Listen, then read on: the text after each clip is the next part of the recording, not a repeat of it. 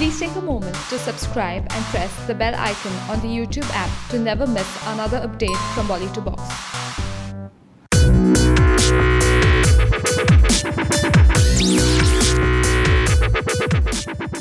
Tiger Zinda Hai has created quite a hype and fans across the globe simply love this spy thriller, which incidentally also spread a beautiful message of global peace and oneness. But while the world was celebrating the Tiger fever, our own neighbors in Kuwait and Pakistan were left deprived as the film was banned in both these countries.